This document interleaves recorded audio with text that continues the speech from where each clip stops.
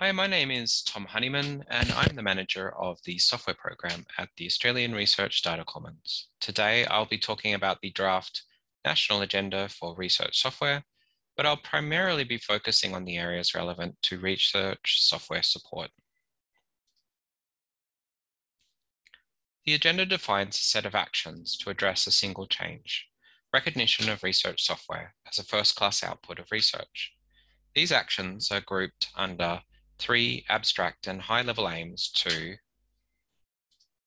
see research software by making research software visible, shaping research software for broadest and easiest reuse, and sustaining research software by maintaining relevant research software infrastructure. All of these require a fair bit of unpacking, but more detail is always available in the agenda document itself, which is available at bit.ly/rs-agenda. The 3 high-level aims are identified by clusters of distinct but related types of output, their stereotypical author, and the key concerns and drivers for those authors. These are specifically the concerns and drivers for change with identified authors, not necessarily the primary drivers and concerns for all stakeholders. Today, I'm concentrating on C. When considering C, which is the top layer here, we're mostly focused on concerns with what I call research data processes in research software form. Most commonly, this refers to what is conventionally known as analysis code, but I would extend this out to objects not usually thought of as code in this way, including command line one-liners, macros in a spreadsheet, but also the more complex scripts for repetitive tasks to do with data handling and transformation, right up to compiled software written often with a single use.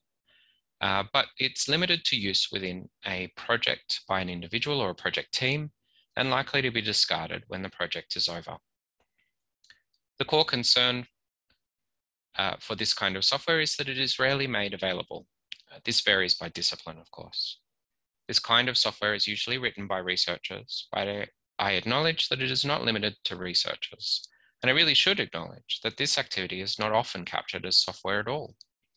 Most commonly, the steps taken are lost forever through point-and-click applications that do not capture the provenance of a research result, including the underlying software components, some of which is research software, all of which contributed to the result.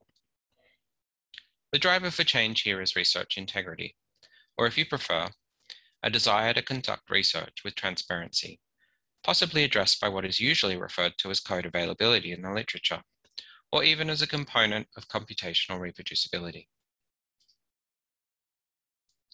Briefly, I'll talk about the other 2 layers of the program, but these are not the primary focus of this video. Here, the software output is different in that we're talking about software designed to be used by others. The shape layer is concerned with those new methods and models as research software, and I'm making a contrast here with accepted methods and models in the 3rd layer. So for new methods and models as research software, these could be novel tools, utilities, or libraries. They may be intended to be incorporated as a novel but reusable step in a workflow. They may represent completely new algorithms or a stepwise improvement, but nonetheless, they are experimental or prototype pieces of software. The core concern here is the sufficient application of best practice software engineering. This type of software may be developed quickly in a small funding window. The author may well be highly specialized in the relevant research areas, but not necessarily in software engineering practices. Either way, the core concern is the sufficient application of best practice software engineering to ensure the software is robust, optimized, and expressed at a sufficient level of abstraction to ensure broadest and easiest reuse. A secondary concern here, when considering broadest reuse, is the skills, constraints, and applicability of identifying audiences for new software and their specific needs. I'm suggesting that this kind of software is most commonly written by authors who sit somewhere in between everyday researchers and software engineers. I've coined the term nascent research software engineers to refer to these authors, but I also note this might be a partnership or a team effort. By nascent, I'm flagging the capacity to be a software engineer, rather than suggesting that all people who find themselves in this position need to be formally trained as software engineers. Because I'm assuming these nascent research software engineers are steeped in research, I'm assuming that research excellence and impact are drivers for change with this group of authors. Better engineered code should have greater impact. Robust and optimized code stand up better to scholarly scrutiny. Sustain is concerned with those methods and models as research software that are accepted and broadly used. They may be implemented more than once. They may represent fundamental concepts that have utility across a broad range of domains, or they might just represent the well-accepted methods of a highly specialized domain. The core concern then is maintaining the specialist research software infrastructure. This is a major gap in our current system and a difficult problem to solve. This code is developed and maintained by research software engineers, usually but not always working as professional staff. The driver for change here is a cousin of research integrity. This software underpins all others, and so supporting it supports the overall stability of research software infrastructure. Because if we revisit the outputs column here, we can see that these software types loosely represent a stack. Here, this is building on the scientific software stack concept by Conrad Hinson.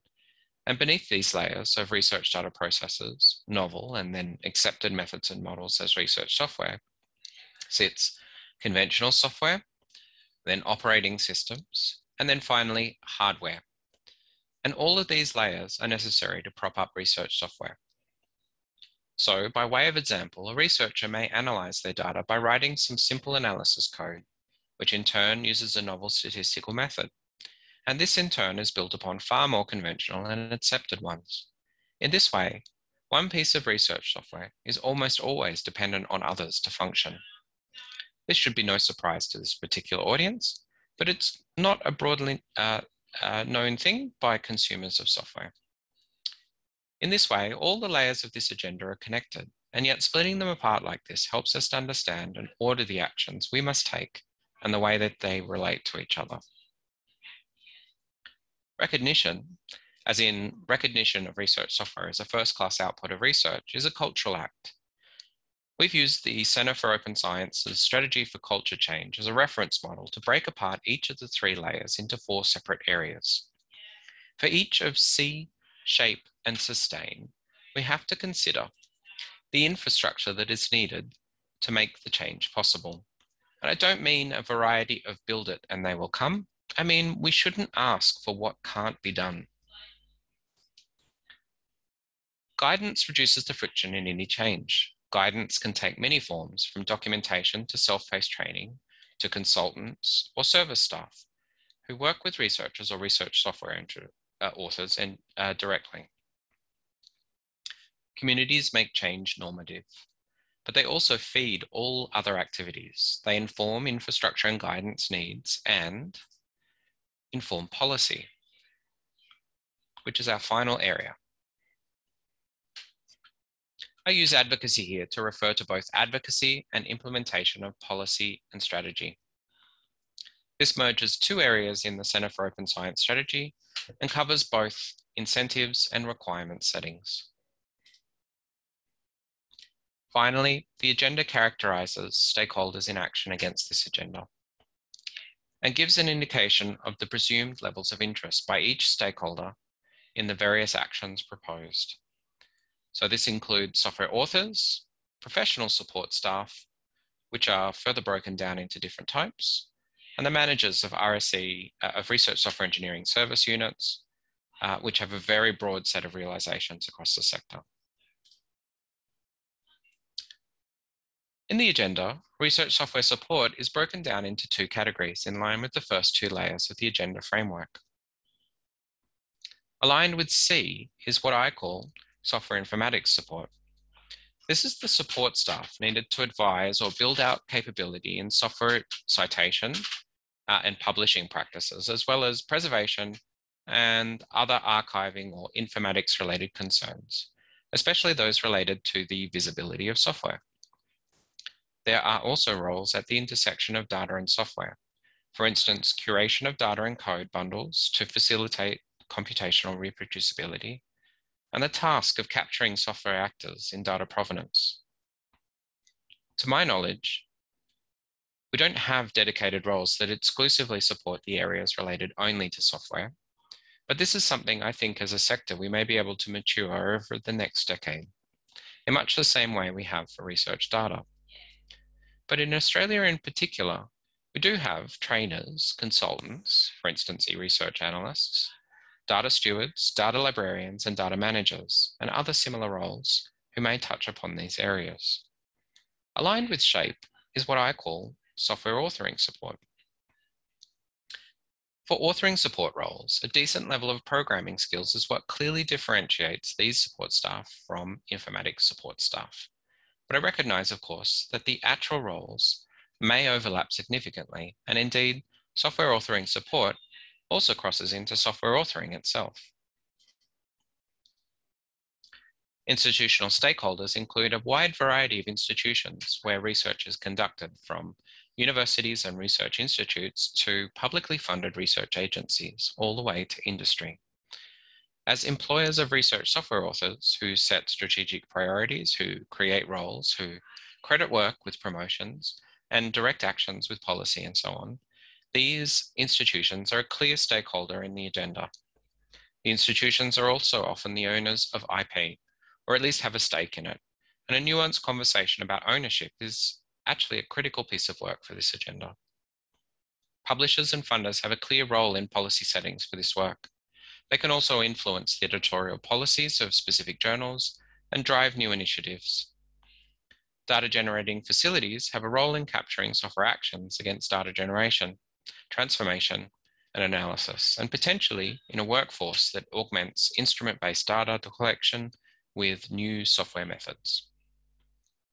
National digital infrastructure providers provide hard infrastructure in the form of specialist compute, storage, and networking capabilities, but also services built on top of these, like national, general, and domain-specific authorship platforms, which is presently mostly Jupyter Hub instances, but also identifier, vocabulary, and registry services related to informatics needs.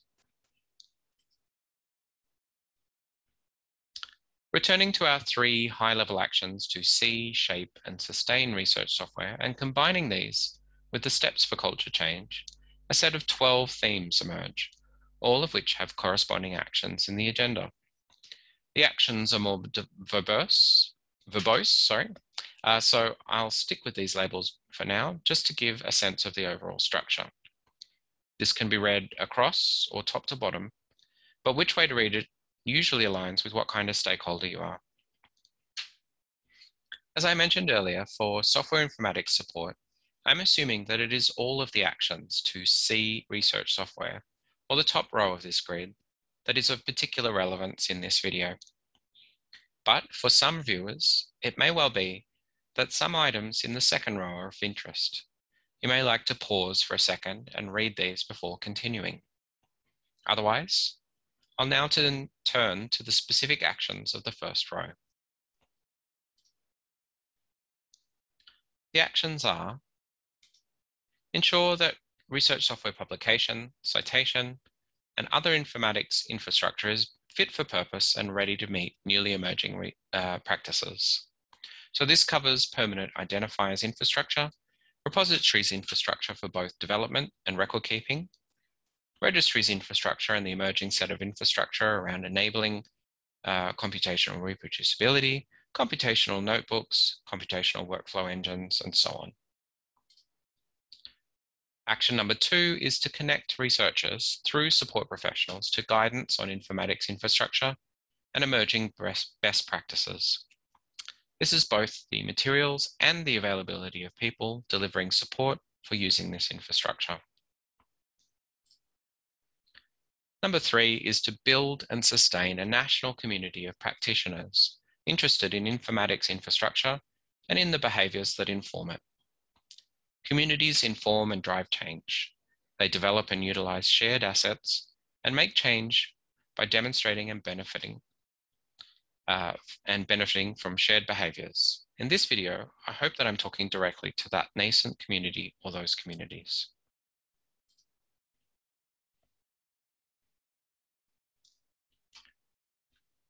And finally, the fourth action is to create the policy and incentives environment to encourage code availability. Again, I believe the addressees of this video have a clear role in driving this agenda by guiding us all into a set of shared behaviors that can be captured as policy. Finally, I want to highlight 4 ways in which we can see the impact of research software. The first is by citing the software used in the research within a scholarly publication. We are now seeing emerging standards addressing this.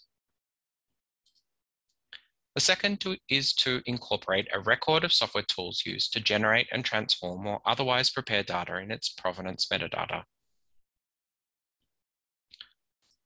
The third is the formal capture of the tools used in the form of a workflow, which is really a cousin of data provenance. These are all in aid of making software visible that most likely was not created by the author of a paper or the owner of a data set. For the authors of software, they can clarify expectations around citation and ensure that they use recognized methods and especially first-class permanent identifiers. This is particularly relevant for software tools that were created with the intention that they be used by others outside a research project or a research group. For analysis code, or the broader category of what I've called research data processes captured as software, providing this code as supplementary materials or through the repositories more commonly used for data right now, creates both a record of the work done by the author, but also in the form of the code captures a record of the software they have built upon. In other words, this kind of software is the raw material that connects the underpinning research software to scholarly outcomes. And that is within the code itself.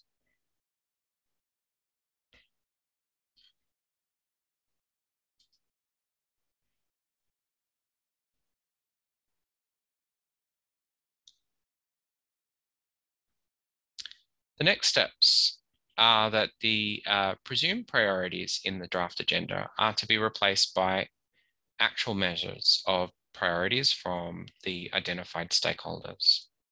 The ARDC will go into planning for activities that we will undertake, but that we would like to deliver with willing partners in action. Thanks for watching this video today. If you'd like to get in contact, my email address is tom.honeyman@ardc.edu.au. You can read the draft agenda at bit.ly/rs-agenda. And if you're more interested in just monitoring activities arising from this work, perhaps you'd like to visit ardc.edu.au and just sign up for our newsletter. Thank you.